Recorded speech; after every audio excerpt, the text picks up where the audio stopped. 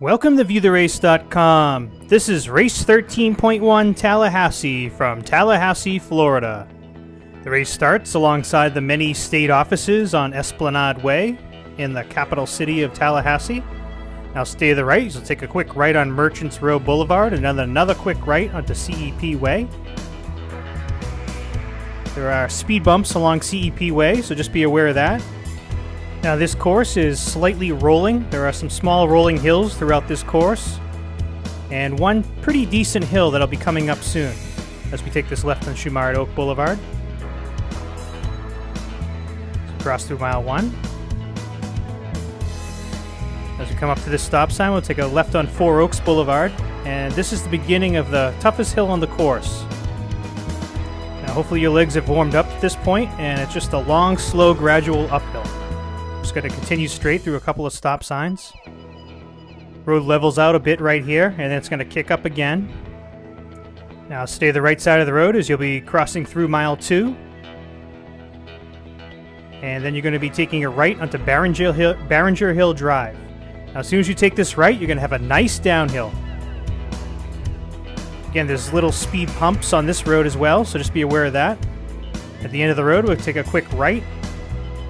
Road's going to flatten out or be slightly downhill, so give you a chance to make up a little bit of time you might have lost on that hill. Beautiful area to run through. Now we're going to take a left onto the Southwood Nature Trail. Now the Southwood Nature Trail circles Central Park and a lake in the center. Just a beautiful area to go for a run as we cross through mile 3. Now this course features both bike trails and roads, and we'll go back and forth between both during the course of this race.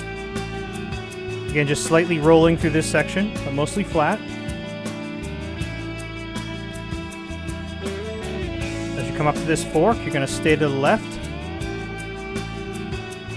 Go past a nice playground on the left-hand side, and we're going to cross over the street and continue straight on the bike path. Beautiful views of the lake on the right-hand side. Absolutely gorgeous homes on the left-hand side.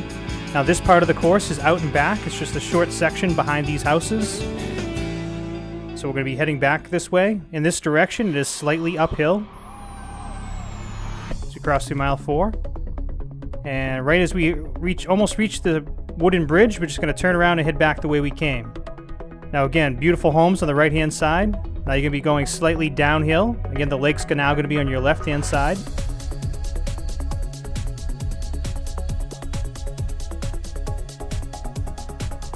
We're just going to continue straight and cross over Grove Park Drive and head back on the bike trail. But now at this point, we're going to take a left and continue circling around the lake. So you'll almost do a complete circle around the lake during this course as we cross through mile 5. Again, just a beautiful wooded area with a lake on the right-hand side now. Continue on the Southwood Nature Trail as it twists and turns along the lake. Stay to the left, and at this point we're going to cross over and return to the roads. Now as soon as you get on Terrebonne Drive, you're going to have a nice downhill. This is a really good downhill. Stay to the right. We'll take a quick right onto Schoolhouse Drive. We cross through mile 6. Florida State University Schools on the right-hand side now. Now at this stop sign, we'll take a right onto Four Oaks Boulevard. Get nice and flat through this section. Stay to the right side of the road as we'll be taking a right into Bald Cypress Way. This is another just quick out and back section of the course.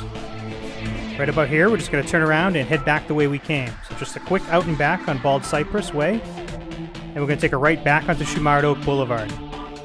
At this point, we're heading back towards the start and the finish of the race, but we're going to go by Esplanade Way. And we're going to take a left onto Capitol Circle Southeast Trail. Now the next 5.5 miles of this course are out and back on the Capitol Circle Southeast Trail.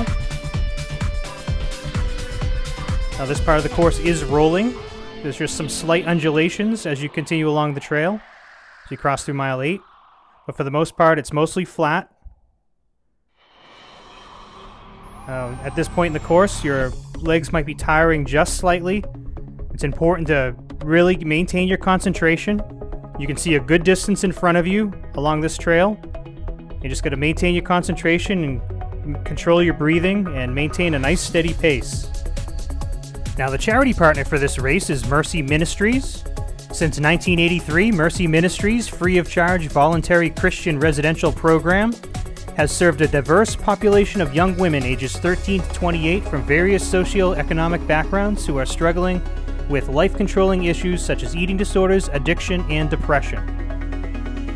Race 13.1's charity partners will receive 100% of the proceeds from donations made by participants at registration. So not only can you enjoy this great event, but you could also support a great cause.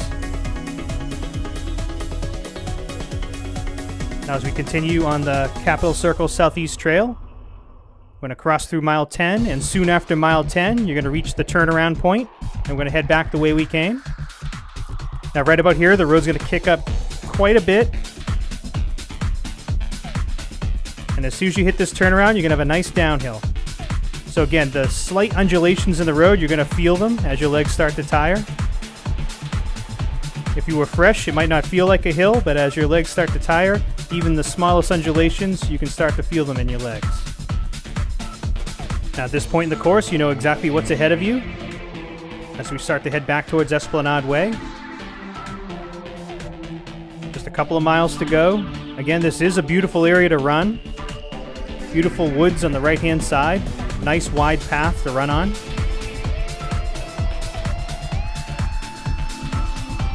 Again, it's very important to maintain your concentration when you can see a good distance in front of you. It's easy to let your speed slip.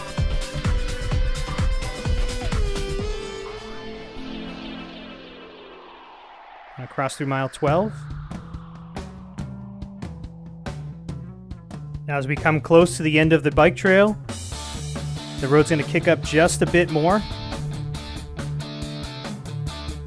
Right before we take the right on Shumard Oak Boulevard.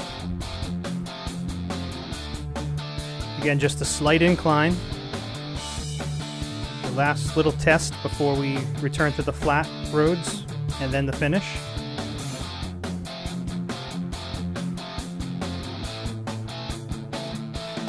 Now stay to the right as the bike path will end, and we'll be taking it right onto Shumard Oak Boulevard. Now as soon as you take this right, if you have anything left, it's time to sprint to the finish. Thank you for viewing the race at viewtherace.com.